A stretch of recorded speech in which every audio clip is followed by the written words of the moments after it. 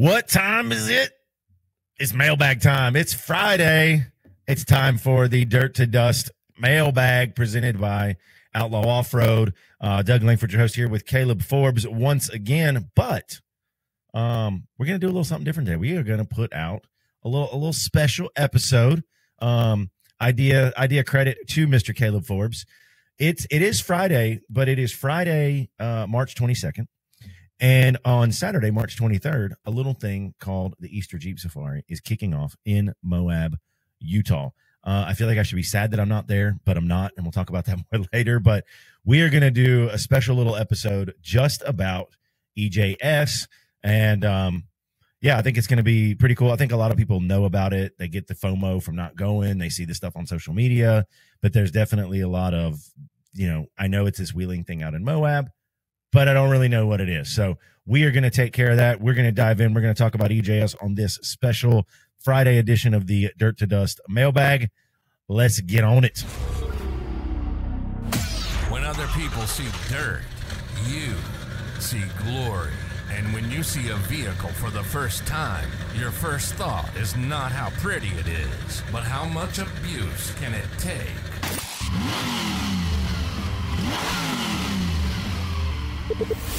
This is Dirt to Dust, presented by Outlaw Offroad.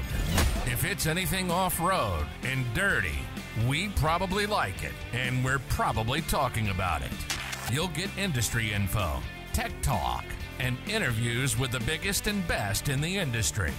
Let's do it. This is Dirt to Dust. And now your hosts, Doug Langford and Caleb Forbes.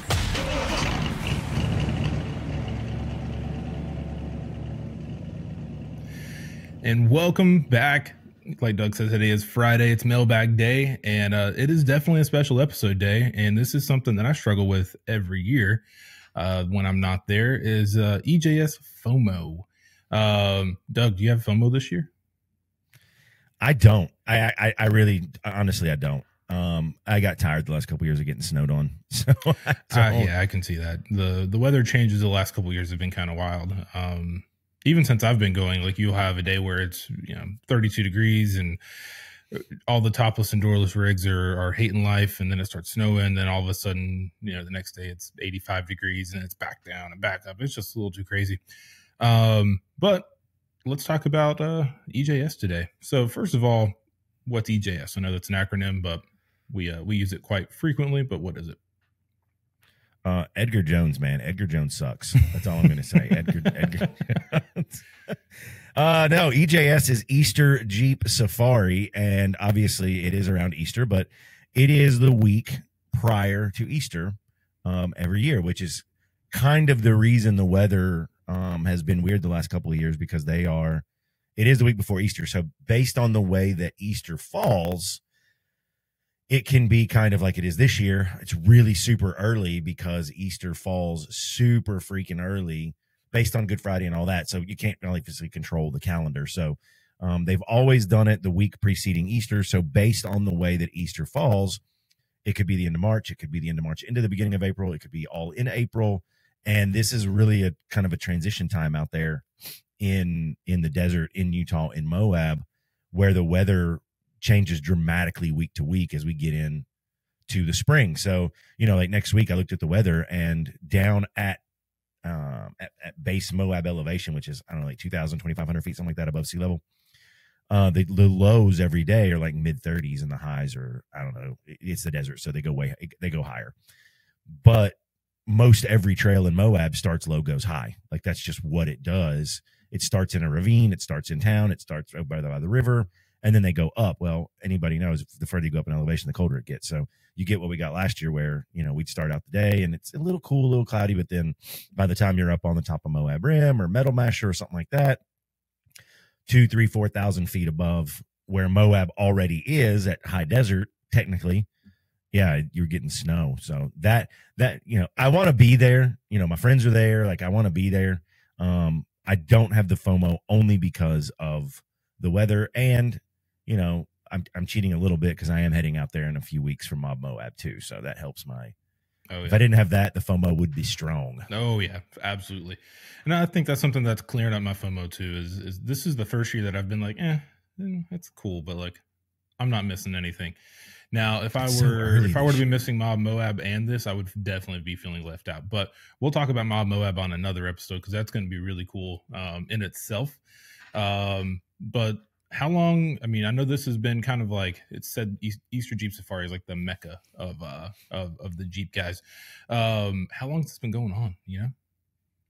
Dude, I have no idea. I don't follow, and it's not like I'm not versed on Easter Jeep Safari. I just, Easter Jeep Safari is run by a local 4-wheel drive club out there, Red Rock 4x4, Red Rock 4-wheel drive, and they've kind of been doing. It's been a long freaking time. Like because I don't know is because it's been that long. Like I can't pinpoint a year. Yeah, I didn't. But know it has been a long long. Year or not.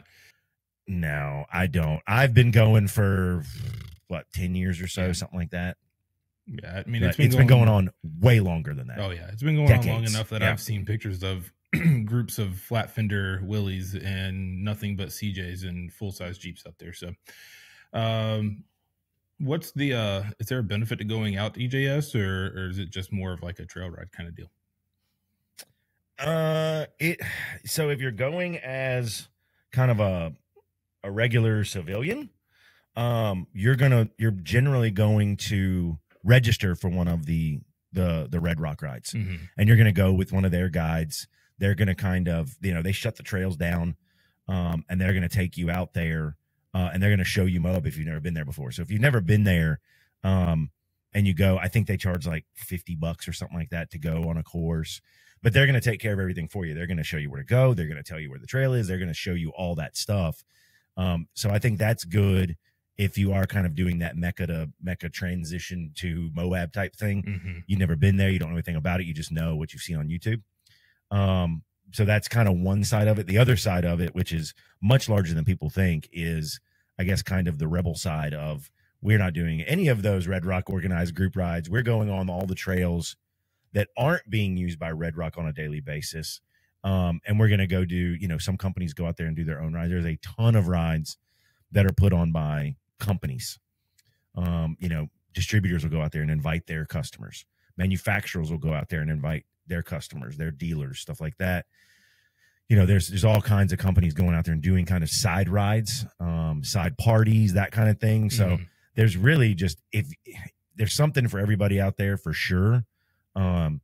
If you've been out there and you've experienced it and you know where it's, kind of know Moab, you can get on kind of some of the side rides or something like that. Especially if you're in the industry, it's a lot easier to do that.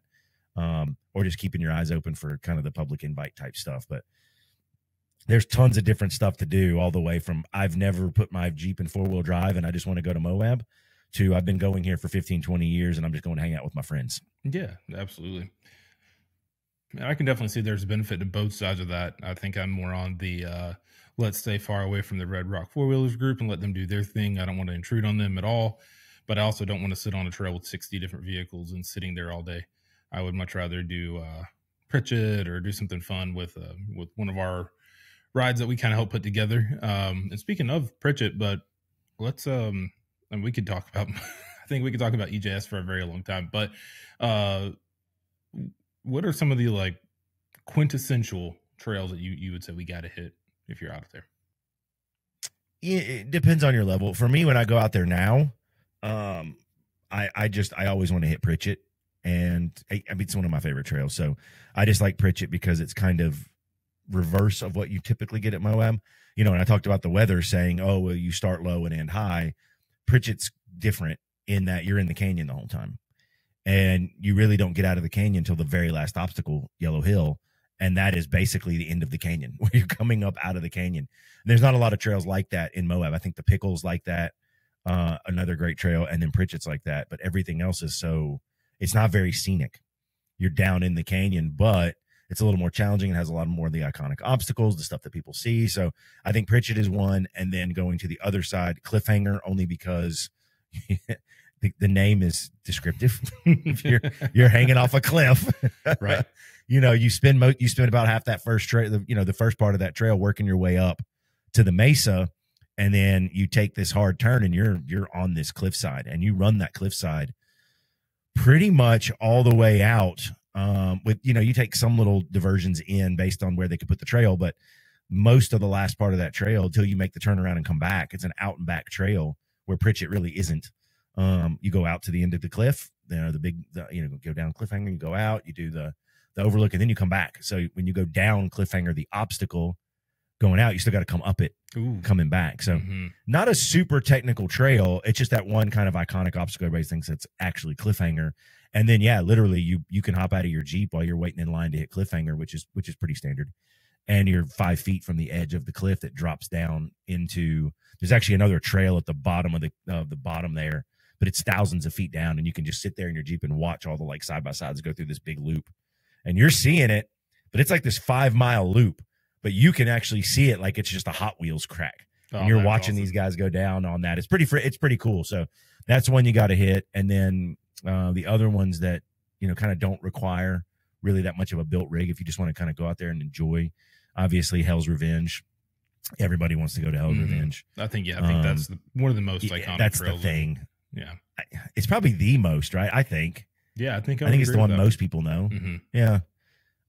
Just because Kia's gone out there and filmed commercials, and everybody goes, well, we ran our Kia Sportage through Hell's, so everybody knows that.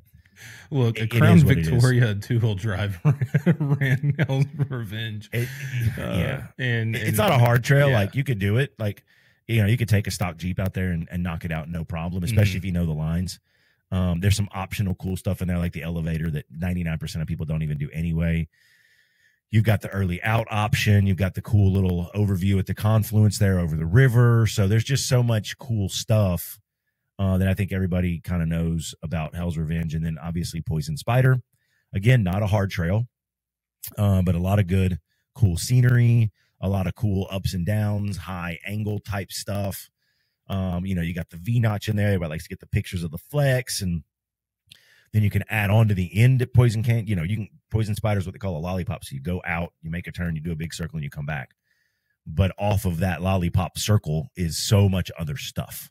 There's the Skyway, there's Where Eagles Dare, there's Golden Spike. You can go up the Golden Rim, you can go up the Gold Bar Rim. So there's all kinds of stuff. Or you can just hang tough and just do Poison Spider and come back and be done in a few hours. So, I would say on the easier end, probably Poison Spider, Hell's Revenge. On more of the harder end, the stuff you see more on YouTube would probably be Cliffhanger and Pritchett Canyon. Nice. Well, I think, I think I've got kind of a similar list, but I want to throw a couple more in there. So we'll start like you did with you can start with the easier trail, but we'll start with the easier trails. If you're looking for super easy, something just to kind of get warmed up, this is someone I would take who's very, very new into wheeling or has never experienced anything off camber before. I would take them probably first and foremost on fins and things during the day. It's just such an easy trail, but it's fun. Yeah. And as long as you don't do both sections, it's a quick, you could probably be through the first section in an hour or two, depending on how fast the trail's moving, and what the traffic's looking like. Then I would turn around and go back, especially if it's a full moon that night or you got a lot of light out there, go back at night and do that same trail, the same section at night. Totally different trail. Totally different things to watch out for. You've got to really concentrate where the black marks are. But that level of darkness kind of throws a little curveball at you.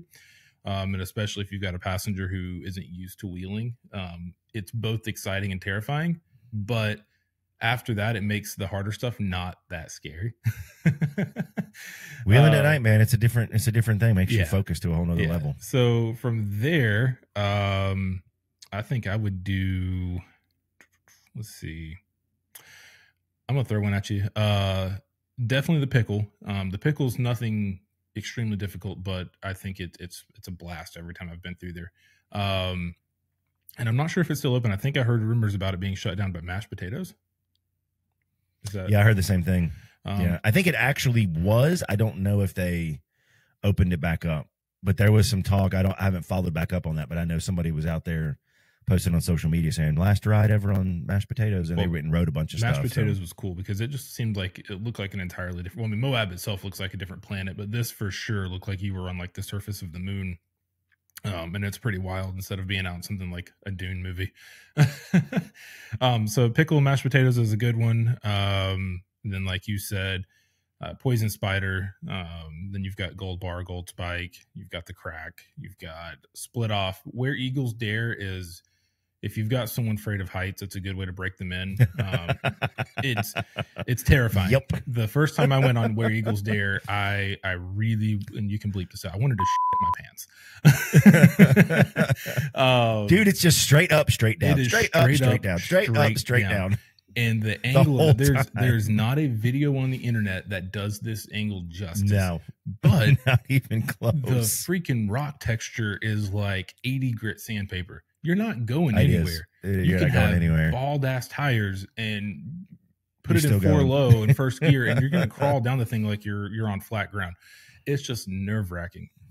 It's wonky. So those are a couple that I think are really good ones to start out with. And like you said, Hell's Revenge is pretty iconic, or the most iconic rather.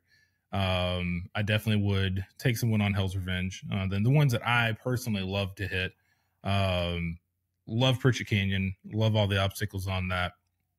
Love seeing the different ways people get up Rocker Knocker and a couple other trails or obstacles up there. Send it. You've got the older folks that have I don't want to say older, but people that have been going to Moab for years that'll do Rocker Knocker the traditional way and put your rocker on the rock, turn your tires to the left, hop and jump and skip and let it eat, and then Z-turn it out. Then you've got guys like you and Diesel Krentz and JP, Jeremy Purick, and look, we're just trying to make the most efficient use of our time, Caleb. That's all it is. That's what it really is. I'm all about efficiency. We're just trying to be efficient. That's all it is. That is 100% efficient because you're taking out this whole Z-turn and 10 minutes of strategic technical wheeling to about 10 seconds of just throttle out and go straight up the damn thing. Bro, I'm just trying to get to them dunes quicker. Trying to get to that fast spot a little bit faster. Trying to get to it. And then I've got to say Moab Rim too. That one is I was hoping you would say that. Equally as terrifying, actually more terrifying than I think anything. But that one's fun. But it's so short. It is, but it's so freaking short. So that one, if you've got something planned for the afternoon, if you're going to one of the parties like at Zach's, I know that Rock Crawler's sponsoring something with Next Adventure and a bunch of other people. Food, drinks, free beer if you're out there, even the watered down kind. Even the watered down kind. Welcome to Utah. If you've got something planned for that afternoon, Moab Rim is such a good one to hit, run up, come back down, and get all the views, get all the pictures, and when you're done with it, you're kind of on a high and an adrenaline rush the rest of the day because you're like, I was like 2,000 feet up in the air, and then my Jeep was like on the side of the cliff, and I don't know, it's at least that's how it is pretty it. cool. Like it's very cool. The off camber stuff, Well, it's up, and it is up short. the mountain, and it's off camber, so it's like it's a double whammy, which is. But it's not gonna kill your senses for too long because it's only like a mile and a quarter up to the overlook, and then you turn around and come back down. Now you can continue on past the overlook, and it goes way out into this like desert meadow, and up there's like a cave up there with some some cave drawings and stuff like that. So you can do that. There's no more obstacles past that, and there's no more off camp. You're just kind of boogieing along trail riding at that point. But the real Moab Rim that people think about, it's like a mile and a quarter up. You got a nice little overlook on the left. You go park at the overlook and turn around and come back down. But you can do it. You can do it pretty quick if you want to. So, but that's one, But again, if you're going to EJS, if there's really 3 ways I think that you can ride. So if you've never been to EJS, listen up. Everybody wants to go to Moab. But I think a lot of people don't go there's a whole lot of reasons. I don't want to travel. I don't want to drive, whatever. But if you're going and you're just like, I just don't know what to do. 3 ways that you can trail ride. Number 1 is you can join Red Rock 4-wheel. You can join the Red Rock 4x4 group and you can pay them. And what I would suggest doing, if this is your first time going to Moab or your first time going to EJS, set up, always plan in advance. Get yourself, you're going out there for a week. Let's say you're going out there for the whole time. Set yourself up 3 or 4 trail rides. And I say that because when you get into wheeling, people don't realize either you're, everybody says, oh, I'm going to go to Moab and I'm going to wheel every day. Okay. Yeah. All right. Big tough guy. But the real truth of it is it's Moab and there's a lot more stuff to do, and you can get out there and wheel. You're gonna get some trail fatigue. Like, it's gonna happen. It just happens. It happens every time I go out there. Every time I go out there and see I'm gonna go wheel 4, 5, 6 days in a row. It just doesn't happen. Unless we like deliberately schedule some shorty in there. Like, we'll schedule a Moab rim to be short, and that's our day. And then we're going to go whitewater rafting, or we're going to go zip lining, or we're going to go mountain biking. We're going to go, do a tourist thing, whatever. So I would definitely schedule that out, whether that's with Red Rock four-wheel drive. You can pay them. They'll take you. They're great people. Like, they know the stuff. They live out there. They know that. You can pay them, and you can kind of be catered to, led, and kind of told what to do, where to go, and how to do it. That's number one. And two, they shut those trails down. Like, when Red Rocks is on a trail, if they are on Poison Spider on Thursday, no one else is. They are blocking that trail. Nobody else is getting on that trail. Whether they've got 10, 15, 20, 25, 40, whatever Jeeps, nobody else is getting on that trail. They are now, as of even last year, they were parking Red Rockers at the trail exits and entries to block people from getting on that trail. Now, as somebody who doesn't go on those rides, it kind of pissed me off. I'm like, dude, come on, man, let me on the freaking trail. But if that's who you're catering to, and you're able to say that, be like, look, it's just us. You don't have to worry about anybody coming up on you. You don't have to worry about you're in tight sections and we're crossing traffic. So I can absolutely get that from a beginner standpoint. So I think if you're a beginner and you don't want to do a ton of research and you don't want to do a ton of planning on your own, go do that. They've got a very awesome list that they put out, 2 lists that they put out. One is a trail rating, all the trails that they do, and they rate them and they talk about them. Awesome thing they put out. You can just Google that. It's everywhere on the internet. The second thing they put out is the trail list by day of what trail is being used on what day. So if you're not in the group that wants to go with the Red Rocks, you can now be in group 2. You just want to go do your own thing. You're like, I just want to go to Moab. I know how to wheel. I'm an experienced wheeler. I've just never been to Moab. You can take that chart and you can look at that chart and go, okay, well, these are the trails that are open. And those trails, you can go, it's BLM land out there. So if you can get on it, you can go wheel it. Yeah, absolutely. So if you're an experienced wheeler, you got a group, whatever, you can definitely do that. You look at the chart, this trail are open. Let's pick one. Let's go. And you're good. No problem. The other one, if you're kind of tied into the industry at all, or you're super into social media, you're following where all these manufacturers are riding and stuff, there are manufacturer and industry rides throughout EJS. It is very often, like when we go, I kind of have to choose, because, like, well, we got Rock Crawlers doing this ride on Thursday, but Terraflex is doing this ride on Thursday, but then we have a distributor also doing this ride. So you almost have to plan out, like, well, they're going to Metal Masher and they're going here. Well, I really want to ride here, so I'm going to go with this one. And it just becomes that thing. So that's kind of the third way to do it. If you're really experienced from a Moab standpoint, and you already go out to Moab knowing, all right, this year I want to ride, then you can just kind of make your schedule to go out with the industry guys. We're kind of in the middle if you want to do your own thing, or if you're a beginner, just go out with the Red Rock. So I do want to tell people, just because you don't go on a Red Rocks ride, it's still Moab. It's still BLM land. You are still free to ride. Oh yeah, they don't own the trails. They don't own the trails. Now they do have some permits and stuff like that. But and I don't recommend blowing by their trail guard. Like, let's be friendly, let's be courteous. We don't want to cause issues in Moab, because there's elements in Moab and in Grand County, which is where Moab is in Utah, that don't want us there anyway. Yeah, they're already trying to shut and they're it just down. looking for a reason, right? So heed my advice, listen to this podcast, right? Do it one of those 3 ways, and then of course, obviously, follow Tread Lightly, leave it better than you found it, all that good stuff. But when you're choosing where to ride and how to ride, just make sure you're in one of those 3 categories, so that we can continue to enjoy it for years to come. Others can continue to enjoy it for years to come, because if you go out there and you jack it up during EJS, that's going to make it harder for the rest of us that go the other 51 weeks out of the year, that just want to go out and enjoy nature and enjoy the trails and do that. So, don't be a butthead. Do it right. Plan, research, have a plan, and just go out there and do it right. And that just makes it more enjoyable for everybody. Yeah. And I think the only thing that I would add to that, especially if you've never been out there, but even if you have been out there, or if it's been a couple of years, grab the latest edition. I think it's Fun Treks is the book that comes out every year that updates the trails and the trail statuses and what's going on. Full of pictures. The guys who create that book do a fantastic job at that. But also download your favorite app. Onyx, Gaia. There are so many trail guides. I think I use Avenza. I think I use Avenza, and then I buy the maps from. Yeah. All my maps are from Carto Tracks. Yeah. And then when you buy Carto Tracks, you can just load it into Avenza. I love that. I think BFG has their own in-house app now. They do. On trail. I use Onyx personally. It's been updated really well. Their continuous pictures being updated on trail conditions and status.